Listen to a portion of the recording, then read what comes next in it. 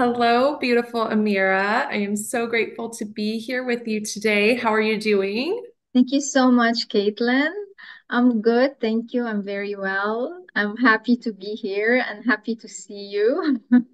Yay, me too. I'm so grateful for this collaboration. And Amira is just a beautiful healer. She is a powerful healer. She's a coach. She's dealt with so much mental health and trauma, and she just knows how to navigate the spiritual world with grace, love, and compassion. So today we're going to kind of dive into your background and your spiritual gifts and your offerings so we can share that with the world so they can get connected with you because you have such beautiful offerings. Are you ready for that, Amira? First, thank you for the beautiful intro, and yes, I am. Okay, yay. All right. So, first, I kind of wanted to dive into your connection with intimacy and sexual energy, tantra healing with couples. I would love to know further about how you got into that and what has that journey been like and how do you share that with your clients? Well, I've been always interested um in the intimate part and the intimacy and the sensuality of sex. So that was my personal preference since I was a teenager. And because I was always kind of accused of being, oh, you're too emotional, or you're too Mm. sensitive. And to be honest, I did not know how to navigate that because for me, that was like, you're broken, something is wrong with you. And I was like, why am I like this? And I was even on the verge of, I think that what drove me to do all these martial arts because inside I felt like I want to be a guy. I want to be insensitive. I want to hop off from one relationship to another. I don't want to feel much as I feel. But Mm. then that got me nowhere. I just became because I was basically fighting against myself. And I think on this journey or on this path or in this reincarnation, all my teachers, my healing journey, which started with myself because I was always very curious about everything. Like since I was a teenager, I wanted to dive deeply into spirituality, into the nature of the soul, into the nature of the self, because I was trying for I did not feel fulfilled or satisfied. So I was taking tons of courses, traveling to India, yoga, all these kind of stuff. But my biggest teachers were my partners and the people whom I suffered with, because every single time I come out from a relationship and a teacher comes out also. Like this was my introduction because the suffering, the pain, then I learned something. Of course, the one of my first teachers was Eckhart Tolle, and then I love the work of Neil Donald Walsh because he kind of dissects the ego with Eckhart Tolle, which is in my opinion the reason the ego is the downfall and the reason that any relationship fails, not an intimate relationship, but any kind of relationship, work wise, when the ego takes over, that's it. So, my approach to sexuality and sensuality is first, well, I mostly like to refer to the Taoism version of sacred sexuality, which is the sexual kung fu and the teachings of Taoism on that. And because I have a background also, I studied wellness, so Ayurveda, and I studied folk medicine and natural medicine. So, and in TCM, traditional Chinese medicine, they used to use sexual energy for healing. So, sexual energy is very potent energy, and it is the energy of creation because you create a human being with the sexual energy. And basically, it's the energy of everything, your immunity, your digestive system, everything comes from this potent energy. It's just you call this part of this energy sexual energy when it's concentrated in your pelvic area. So the first thing I do is to make people aware of how does the mechanism of sexual energy work? This is the first part because people are unaware and they don't understand how it works and they don't understand how sacred this is. And when you start to be connected with who you are, it's completely different because you ramp up your sexual life, you ramp up, you take yourself to higher realms with this energy. This energy is not just about orgasm. It's also about connecting to the creator because it is the energy of creation. Yeah. So it's the energy of the spirit. So I make people first aware of the sacredness of the sexual energy, which is also being aware of most of my clients are, I have many clients who have porn addiction problems, who have excessive masturbation problems, and this can destroy your sex life, basically, because you waste and you release your sexual energy, especially men, and this energy is sacred, and you will deplete yourself mentally, emotionally.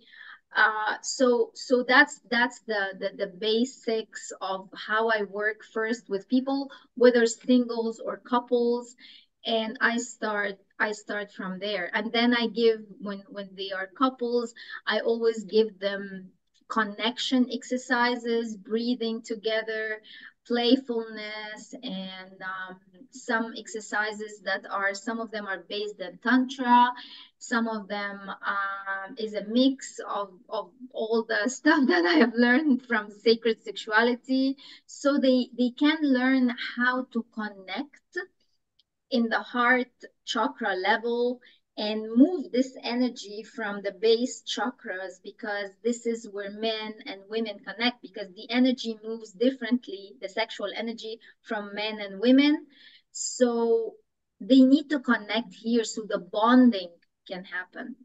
So that's the like the kickstart of any work that I do with either singles or couples, to make them aware of how sacred and potent the sexual energy is. That is so powerful. And thank you for just sharing it, your journey too, because it's like amazing how your sensitivity led you to kind of into these masculine ways of being that weren't really authentic to you. And now you're just in this pure, primal, sensual, sexual energy of creation. And it's like you're emanating it or being it, and navigating or helping navigate others through that journey, which it, as you're talking about, I didn't realize how sacred and how powerful it is. And um, that, yeah, probably a lot of people don't connect from this space right here. So as you're speaking about it, in this world, we kind of probably are so busy and distracted that we connect in different ways. So thank you for, yeah, all the wisdom and knowledge you just shared about how sacred our sexual energy is. It is really powerful. Um, as we expand more into this, how do you approach dealing with people who've experienced trauma or who have mental health, you know, concerns or issues in their life with this background of yours? So I would use a quote from my biggest and one of my spiritual teachers that has a huge impact on my life, which is Muji. He says, rather than, this is my approach to mental health or healing, and this is where I found the most potent and powerful results, because I used to work with mostly immigrants and refugees, and a lot of people who have, whether rape victims, trauma, seeing somebody killed from their family or etc. And and my personal approach, which I see that works the best, is rather than catching fish one by one, putting a net on all the fish, putting one net and catching all the fish. So you cannot go in my opinion, or this did not, I didn't see that the Western approach really helped in that sense. Go fishing for trauma one by one. But my personal approach is I make a separation between what happens to the person and the awareness of the problem. So Wow. in my approach, this identification with the problem takes 50% of the weighing of the problem. The people have to be aware that they are not the personality. You are not your emotions. You are not your thoughts. You are not your trauma. You are not your experience. You are not your story. You are not your history. Why? Because if you are these things, if they pass, then you will pass. And you cannot give Mm. me a report about this. Giving a report about this means that there is an awareness, there is something behind in the background watching this happen. Wow. So when you realize and stand in that background, you understand that there is a higher self, there is a higher awareness that is experiencing these traumas for some reason. And it could be for your soul contract in this life is to evolve in a certain way. So you had to go through this experience. Like for me, I had to go through all these relationships where I had to be the sensitive one. I had to be pushed out of my comfort zone and find healing and look for other ways and finally embrace that part of me. Okay, I'm the sensitive, I'm the expressive, I'm the emotional. But guess what? If I was not like that, I wouldn't be able to be an empath. I wouldn't be able to do the healing work that I do on an energetic level, to be able to connect with people and understand what they are going through. So Right. also, so the thing is, you are the experiencer of the trauma or whatever you want to call it, but you don't have to identify with it I love because that. it's an ephemeral experience. It's not original to you. These things are not original to you. So when you realize that you are the consciousness in which in its presence this happens, an image of you, a personality happens, that this consciousness takes is experiencing through you. You are an individualized part of the consciousness. So this is the big picture. However, saying that not everybody is primed for that kind of knowledge. True. So I have a simpler approach to these things, but this is my aim. My aim to empower people. My aim is not to let someone come for trauma after trauma after trauma after Yeah. trauma. My aim is to give you the master key. I love Master that. key to everything, not one problem, the master key, because you should be able to navigate all problems with one solution. And that's to realize that you are the experiencer of whatever happens to you. You are consciousness, but you are here to experience these things, but you are not these things. You are not your thoughts or your That emotions. was so powerful. Thank you. I feel like I'm speaking to like Eckhart Tolle almost, like it's like a channeling.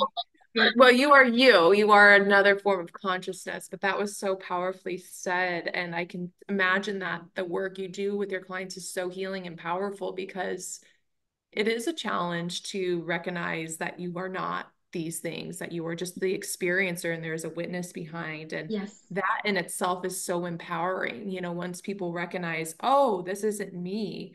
yes, So I can imagine their lives are changed after having an experience with you because it's like you're giving them back the key. They're giving back their power. yes, Like yes, you are just, it's coming through and that's it. It's just a wave in the ocean. So, so beautifully said. I had goosebumps in some of what you were saying, and thank you. That was really enlightening and expansive for me. It's like I'm getting a teaching right now.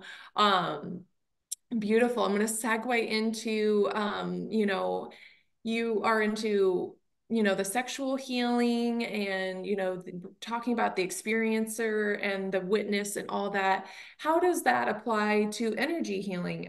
I mean, you've been on this journey of energy healing. How do you integrate that into your journey as well? And what does that look like for you? So first, I have to say that now I kind of incorporated my work into another kind of field, which is I feel like it was needed.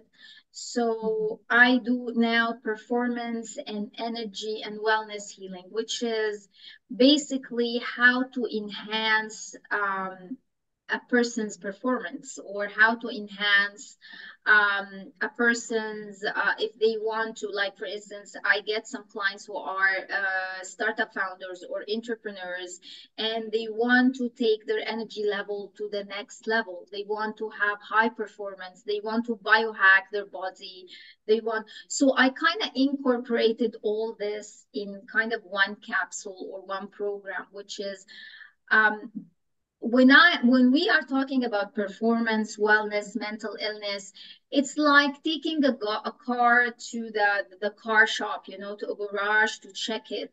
It's one unit. You cannot divide. Like that is why, in my opinion, the Western approach does not work. That is why Ayurveda works. Why? Because it looks at you as one unit, what is wrong with you on all levels. So when we're talking about somebody coming and they say we are not happy with our performance, we want to biohack our productivity, we want, so first I look at the sexual energy. First I scan with the energy healing.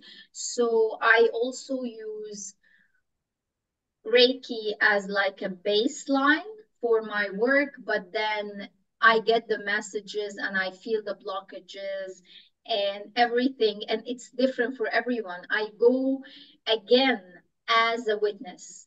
I empty myself out completely. I don't want to know a lot of information before the energy healing session or the scanning. So my ego mind, my intellect does not interfere, and I go mostly with intuition. I use myself as a channel because it's not my energy. You're a healer as well. You know that we're only channeling. We are used as a conduit. It's not basically us. We're just a conduit that the universe uses. And the more you purify and clarify yourself, so it actually takes a lot of work on our part because you can be going through a lot of stuff. So you need to always take yourself back to equanimity, to being centered, to being balanced in order to be able to channel. I'm sure that you people think that, oh, it's a walk in the park. Never a walk in the park. You finish this test, you go next, next, next, next. The universe does not give you a break. So I No. finish one test, I go to the other challenge. There are always challenges for everyone. In my opinion, not because you're a coach, not because you're a healer, you don't navigate a lot of obstacles yourself. That's at least my personal experience. So I do the scanning, and then I look at diet through Ayurveda. This is basically what I use to identify your dosha. And because I have a huge experience dealing with people and going and asking the questions in folk medicine, like whether people in Peru or indigenous or in Egypt or in Turkey or in Iran or in India. So I always go and ask the questions. What do you do? What the grandmothers use? What herbs do you have? How do you heal yourself? And the kitchens are the pharmacies in all these cultures. You just go and ask, and that's where my kitchen is my pharmacy. So that's where most of my information come from the grandmothers, from the indigenous people. They say, oh, we use this or we use that, and I also have experience with plant medicine. So I combine this wellness, and then I look at the sexual energy component, because if the person is releasing constantly, whether a man or a woman, because the thing is, imagine it this way: you don't have sexual tension. If you're constantly satiated, you will not crave anything. You will releasing Mm. all the time, but there has to be always this sexual tension, this build up has to be here for the men and for the women. So that if it also this testosterone, it gives the man the power to go to the gym, to go work on his project, to have this drive to challenge. But if he's releasing constantly, there is no drive, there is no power there. These things, all the top athletes know what I'm talking about, Yeah. because when I used to do MMA, and my team used to go to cage fights, and I did not do cage fights, and my trainer used to tell the guys no sex before the match. But back then I did not study that much. I was not that much into sexual energy, into the crux of the matter, to be honest. The coach should have said no releasing, no ejaculation before the match, but you can have sex. So orgasm and ejaculation are two different things. So you should not release, but you can have orgasm and you can have sex, because sex is a stress relief with all these endorphins, dopamine going into the body. So all the coaches and top athletes know what I'm talking about, that they should not release before a big event, even a project. We have so many people who are famous for being abstinent, like Nikola Tesla was abstinent, Steve Jobs was abstinent. So many men now even talk about, young men talk about not releasing, not ejaculating constantly, to keep and harness the power inside. So if an entrepreneur or a startup founder wants to work on his power, on his mental power, I always say, okay, tell me your sexual habits. What do you do? What do you eat? How do you sleep? What is your exercise pattern? How do you release mental stress? All this important for performance, for wellness. Yeah. So Oh my gosh. yeah, That all is connected, all connected, all wow. connected. Yeah, It's like the sexual energy is so powerful, but it so is. intricate. And it's like, just like anything else in life, basically, what I'm hearing is to be mindful, like Yes. being mindful and intentional with it, Well, especially because it's from the creator. Well, look at everything you own and you care about. If you have a car, you take it to the car shop, you do Yeah, the maintenance. Why you people don't do the same when it comes to the human body? And it's the most intricate vessel you have.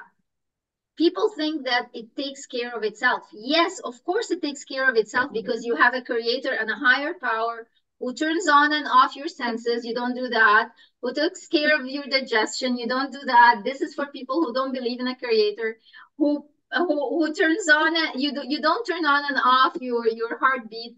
Your creator and your higher power takes care of that. But at the same time, your energy is your currency. People who waste their energy, you know like what's the right word? It was on on the tip of my tongue. But like being careless, like careless with your energy. What else do you have? If you don't have energy, how can you even wake up in the morning? You cannot get out of bed. So yes, of course you need to be mindful, and you need to learn what to do with your energy. You need to know absolutely. it's your currency, and your health is your wealth. People think about wealth when it comes to money, Hmm. but if you are healthy, this is your true abundance. If you're mentally healthy, this is your true abundance, because you cannot navigate life. without having the power of being balanced and harmonious inside yourself to navigate life. And being a spiritual is not a luxury. I think it's a must to know how to bring yourself back to again to that peaceful place, you know. Absolutely. So it's essential to know how to navigate this, and it's essential to seek support because they don't teach this at school. Like you've been through a lot of therapy and a lot of navigation and a lot of courses, and you tried tons of things till you came to where you came from, but you took steps. You did not Yeah. just sit there. Same for me. Yeah. I shopped, I traveled, I dated, nothing is working. So I needed to take responsibility for my own sanity. And I always say that sanity is the new sexy. You know, sanity is the new sexy. You need to learn to be sane in this world. Oh, Seriously. You agreed. need to learn to be sane. Sanity is the new sexy. You have to learn how to bring yourself back to sanity. So you need to be equipped. You need to have some skills under your belt. You need to seek the proper support in order to be able to navigate because we 100. constantly, in this virtual video game that we're living in, we constantly have levels like any video game. Yeah. So you need to be able to say, hey, I need to slow down. Hey, I need to take a break here. Hey, I need to learn how to breathe. Yeah. Who is gonna help me here? You know, I need to see because although my spiritual path is simple and direct, but of course you need support because we're not wired to think this way. We're not, the ego takes over all the time, so we're not wired to think, oh, I'm not this person. So you Right. need to kind of like repeat till it becomes a second nature, basically. So Right. yeah, a lot of stuff. That's No, as I'm taking everything in, you've discussed the, sexual energy, the tantra, working with trauma, the energy healing, and the Ayurveda. It's like you are multifaceted, but I see one common connection between all this is like you are really guiding your clients back to mindfulness and how to bring them back to equilibrium, bringing them back to that state or giving them resources or Thank you. helping guide them back to that state of equilibrium and showing them how to do that, which in this world we need that. Some people we just like, look, you and I didn't know at the beginning and then we were just started experiencing things. So it's like you have a guidebook to help people bring them back to that state of intention, that mindfulness. And that is such a beautiful gift, especially in this day and age when we have so many opportunities and distractions that we can reach and grab Distractions. onto and brings us out of that state of mindfulness. So your sessions to me, what I feel, I've had one with you, is it helped me be more intentional and it helped me be more discerning and mindful. And I feel like that is a gift you can offer your clients. Like, yes, you're offering, these energy healing, sexual energy healings and all that. But at the core of it too, there's a mindfulness and an intention Yeah. that's based in spirituality and connecting with creator. So thank you for Thank sharing all of you. this with Wonderfully me. put. Thank um, you. Well said. yeah. Thank you. Well said. Where can people find you? How can we connect? I mean, how do you build your clients? Where can we reach you? Is there platforms we can connect on?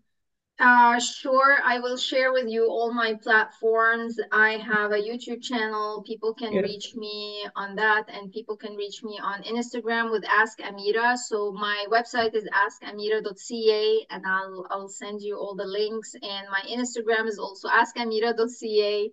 And Yes. what else? My YouTube is Ask Amira. So it's all one name, which is Ask Amira, which is my brand name. But yeah, people can DM or people can book sessions on my website, or to just reach out through email. So yeah, it's Beautiful. actually, yeah. Thank you. Well, I want everyone, this is Amira. She obviously has an expansive wealth of knowledge, wisdom, and gifts to share with the world, and can help you be more grounded and centered in your life and in helping you flourish, not only sexually, but in your business and whatever facet of your life. So thank you, Amira. Is there anything else that we didn't touch on that you'd like to explore before we hop off, and before we have our next pep talk? But the only thing I urge people to really be aware of, and it's so beautiful how many people now are more conscious and more, they hop on the spirituality bandwagon, even if they are amateurs or beginners or they don't know where to start. But what I want to urge everyone is, this is the best investment you can do. I mean, you cannot, I mean, there is like numbing yourself is not gonna take you so far, and you will just go back. So what I'm saying is, seriously take your mental and emotional health seriously and take responsibility for it. This is because otherwise, I mean, I took responsibility for my health a long time ago, and that is why I went on this path, even like with wellness and Ayurveda and all this, and navigating all this natural health and wellness out there. There are so many people who offer a lot of wisdom. So what I'm saying is, if you find a healer, if you need help, if you need support, take responsibility and go Beautiful. and seek help and seek support, because it's never too late, and there are people who can help you. So I urge everybody not to numb themselves out. Just if you need help, go seek help. It's the best investment. Yeah, Yeah, that's that what I is like the most profound wisdom, just asking for help because it's such a vulnerable state of being. So thank you for that. Um, I so appreciate you just sharing your background, your gifts, and sharing it with the world so we can, tap into this powerful energy that you help us find. And I can't wait to connect further with you, Amira. Thank you. Same here, Caitlin. I'm so lucky, and thank you for your amazing questions. Thank you Yes. for let it flow, because it's not easy. Sometimes I got stuck, but your open energy, thank you so much. I appreciate you too. And I Thank can't you. wait for our next collaborations to Absolutely. start. Lots of love to you, beautiful. Thank you. Same here. Thank you.